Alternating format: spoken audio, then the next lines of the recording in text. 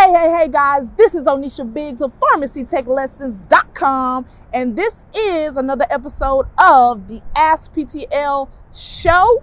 And today we're going to be talking about the cons of being a pharmacy technician. Like, what's bad about it? Don't you want to know?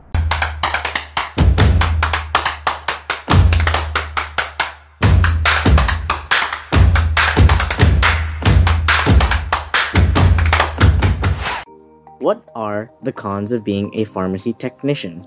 Everyone has their own reasons why they think getting certified is hard.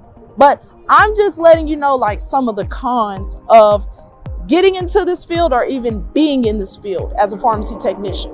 All right. So I'm just going to be honest off top. OK, one of the main cons of being a pharmacy technician, like one of the, I'm not going to say it's the worst thing, but one of the strenuous things that I hear from a lot of our students are you have to get your certification to go up in the ranks. Now, if you've heard me before say you don't technically, okay, I say technically, have to have a certification to get a pharmacy technician job. But if you want to go up in the ranks and go above that $14 per hour mark, you definitely want to get your certification, okay? And for a lot of people, this is just hard, or this is just a headache for whatever reason. So another con is this: working in retail pharmacy, okay, like your major chain retail pharmacies that you just about see on every corner, it can be stressful, very stressful, okay? Mainly because sometimes, if I could just be honest, they're understaffed.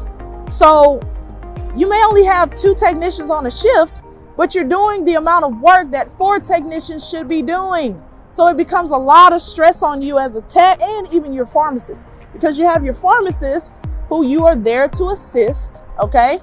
We love our pharmacists. But your pharmacist could be cracking down on you and really getting on you. Hey, we need that in production. Hey, we need that order filled. Hey, did you get that lady's order in? And then you have another angry patient coming at you saying, hey, I want my medication right now. And they literally just dropped the prescription off 3 minutes ago. How is that going to work? Right? So you just got all this stuff going on in retail pharmacy. Plus you have orders that people put in from yesterday that you just got in, and they still need to be filled because the last person on the shift forgot to do their job because they were too busy filling other patients' medications, and everything was just all over the place. It's just chaos. That's what a retail pharmacy kind of sort of looks like, okay?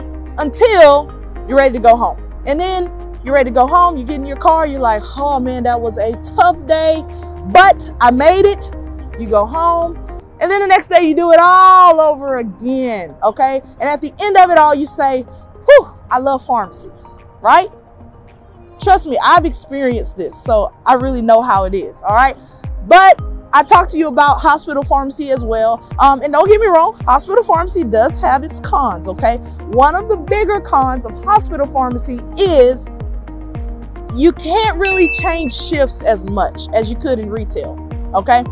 So basically, like, once they give you your shift, unless you're what we call PRN or as needed pharmacy tech, once they give you your shift, that's pretty much your shift that they expect you to do every single time. So if you don't like consistency, then hospital pharmacy probably is not the thing for you.